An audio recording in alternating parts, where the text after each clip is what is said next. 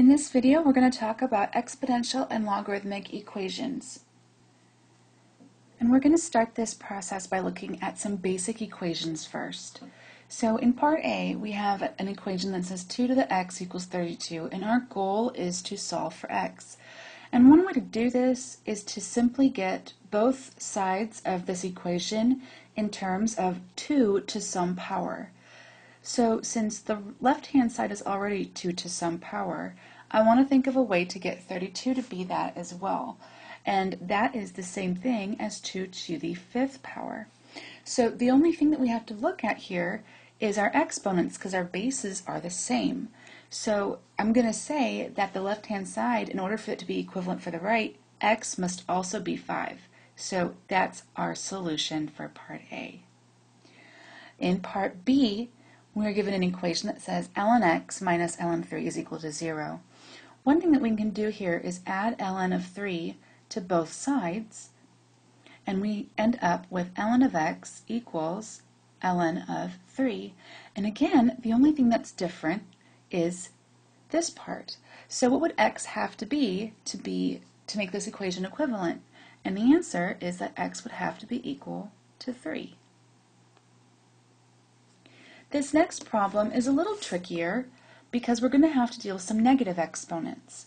Recall that negative exponents, for example, if I say 2 over 1, which is 2, to the negative 1 power, it does not create a negative value.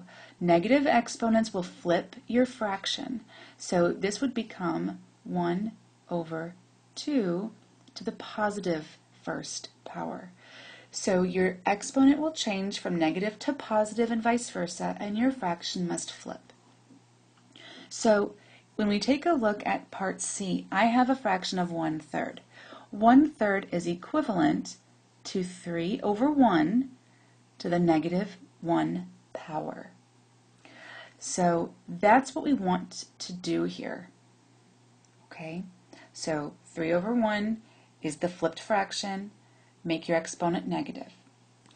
And this is going to be equivalent to 9, and we know that 9 can be written with a base of 3 as well. It would be 3 squared.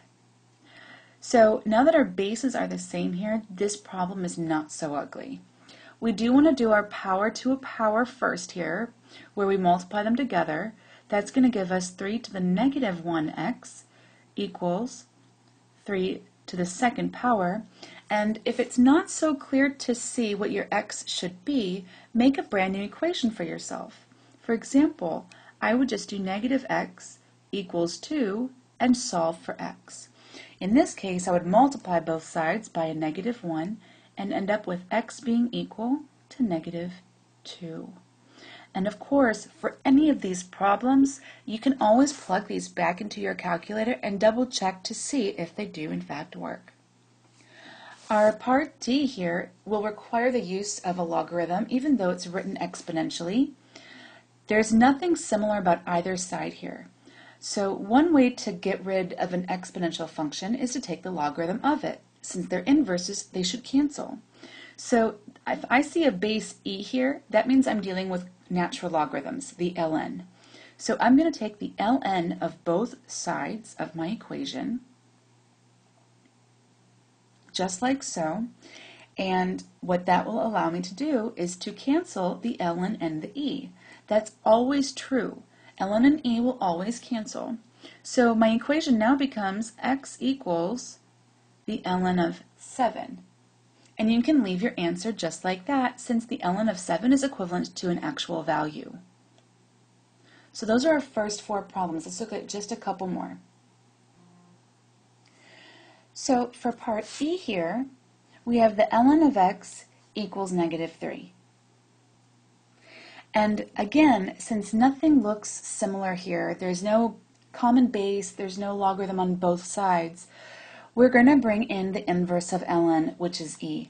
And in this case, we're going to raise each side as an exponent of e. That will also cancel out e and ln. Watch what I do. So I'm going to do e to the ln of x equals e to the negative cube. This is also one of our properties of logarithms, which is really helpful in this case. So the e and the ln, again, they completely cancel out. And all I'm left with is x equals e to the negative cube. And since e to the negative cube, or the negative third power, is an actual number, we can leave our answer just as it is. Please recall, negative exponents do not make negative numbers, they make fractions. Our next problem is log of x equals -1, and this looks just like part E, except we have common logs. So we're not going to do exponents of a base e, we're going to do exponents of base 10. That's going to cancel out the log. So I'm going to do 10 to the log of x equals 10 to the negative first power. And just like ln and e, 10 and log cancel each other out. So in this case, I'm left with x equals 10 to the negative first power, which, since this is so simple, this is the equivalent to 1 over 10 to the positive first power, or just 10. So those are some very basic problems. We're going to step it up just a little bit and see some more complex situations. So here we go. We're going to solve for x for both of these equations. In part A, we have e to the negative x squared equals e to the negative 3x minus 4. What we want to make sure of first is if you see common bases, you just have to worry about the exponents. So this problem, we can go straight into their exponents, which is going to be negative x squared, and I want that to be equal to negative 3x minus 4. This is the only equation I really have to solve in this case since my bases are the same. So how do I solve this? Well, I see a quadratic term, a linear term, and a constant, which sounds like factoring. So to do that, we're going to add the x squared here to both sides. So I get it set equal to 0, which is going to look like 0 equals x squared minus 3x minus 4. And then we're just going to simply factor this. So this becomes x, and I need factors of 4 that yield a negative 3, and it sounds like it's going to be negative 4 and positive 1. And then to solve these out, finally, we're going to set each of these equal to 0 and solve. So x minus 4 equals 0 when x is equal to 4. There's one solution. And x plus 1 equals 0 when x is equivalent to negative 1. So that's how we do part A. This is when your bases are the same. In part B, we have 3 times 2 to the x equals 42. Do not multiply these two numbers together. That's going to give you something that's not algebraically correct. It's a PEMDAS issue. It's just not good algebra. The way to get rid of that 3 is not by multiplication, but by dividing it by both sides. That will cancel it out here, and then I just have to divide 42 by 3. So 42 divided by 3 is 13. Nope, it's not. It's 14. Sorry about that. Okay. So what we're going to do next is see if I can make common bases. Unfortunately, 2 to some power, we'll call it maybe 3 or 4 or 5, will not give us a 14. So we can't just use our exponents in this case. We have to use some logarithms. So to decide which logarithm to use, the only time we're going to use ln is if there's an e. And I don't see one. So what we're going to do is take the log of both sides. So log 2 to the x equals log 14. And remember that our goal is to get x by itself. Now, when I take the log of both sides and x is in my exponent, I can use my power property and bring my exponent down in front of log as a coefficient. So this is going to give me x times the log of 2 equals the log of 14. And from here, the only thing I need to do is to divide both sides by the log of 2, and then x is finally by itself And I will caution you with one thing. When you guys put this in your calculators, okay, because this is definitely a calculated problem, you need to do log 14 and then close it, okay, and then do your division by log of 2. If you do this instead, log 14 divided by 2 like that, that's not the same thing. This is the log of 14 divided by the log of 2. So just be cautioned with that. So I put this in my calculator correctly, and I get about 3.807 to 3 decimal places. Okay, so we're going to take a look at just a couple more problems and then we'll finish up. Okay, so here's a good one. This is example 2. We're going to solve for t this time.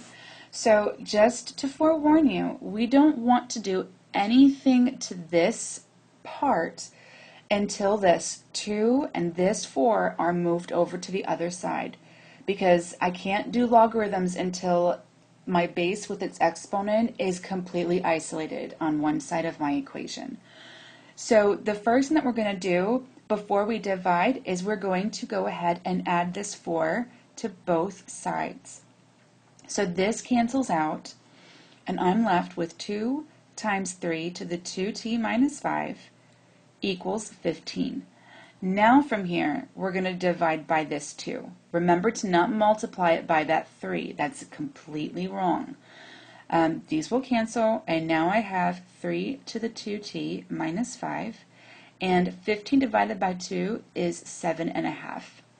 So, again, is it possible to get these bases to be the same number? Absolutely not. We've got a decimal here, not going to work. So we have to decide if we're going to take the log or natural log of both sides. I don't see e anywhere, so we're going to do the log of both sides. So log of 3 to the 2t minus 5 equals log of 7.5. And now from here, we're going to use our power property. I'm going to take my exponent and bring it down as a coefficient. In this case, you want to be really careful because I have more than one term that's being brought down. So let's make sure to use some parentheses just to make sure our order of operations ends up being correct. So 2t minus 5, like this, times the log of 3.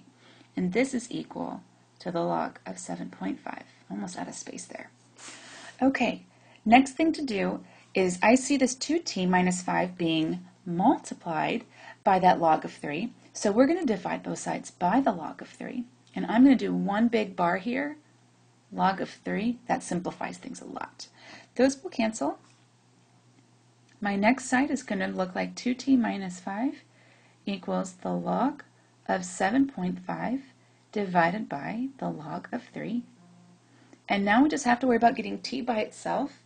Okay, this is a much simpler process. And actually, if you want to at this point in time, you can go ahead and do this division and get yourself a 3 decimal digit. That might actually make this process a lot cleaner. Please feel free to do that if you'd like to. I'm going to do it without it. I am going to go ahead and add the 5. When you add the 5, it just gets added out to the side at the end. So this is 2t equals log 7.5 divided by log of 3 plus 5 out here at the end. And then the last thing that we're going to do is we're going to divide everything by a 2. So this gets divided by 2, and this entire thing here gets divided by 2. I may leave that till the very, very end. Okay, so what we can do here is this is t equals, and if it also helps, if you're dividing a whole big mess like this by a number, it may be more helpful to multiply it by its reciprocal. In other words, if I'm dividing by 2, I could multiply everything by a 1/2. For instance, I could say this is 1/2 times all this business, 7.5 divided by log of 3 plus 5. So we're going to go ahead and very carefully enter all of this in our calculators, and please give this a try so that you can see if you're doing your calculations correctly with your calculator. But your answer should be about 3.417, just like that. Okay.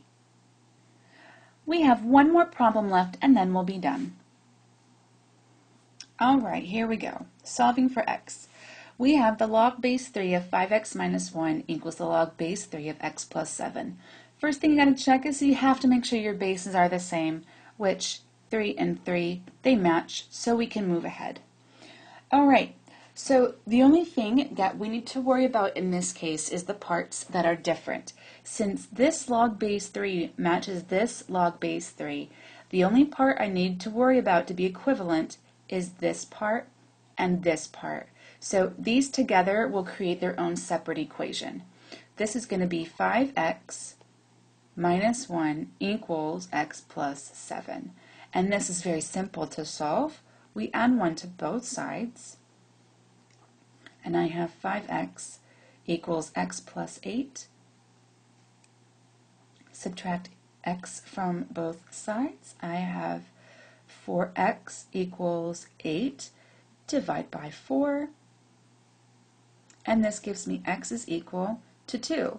And I'm going to show you why this works. If we went ahead and plugged this back in up here, plug in 2 to both sides, I'd get log base 3. So let's see, 5 times 2 is 10. 10 minus 1 is 9. And when I plug it into the right-hand side, I get log base 3 of 2 plus 7, which is also 9. So that's what gives me equivalent statements. And that's going to wrap it up. That will complete this tutorial.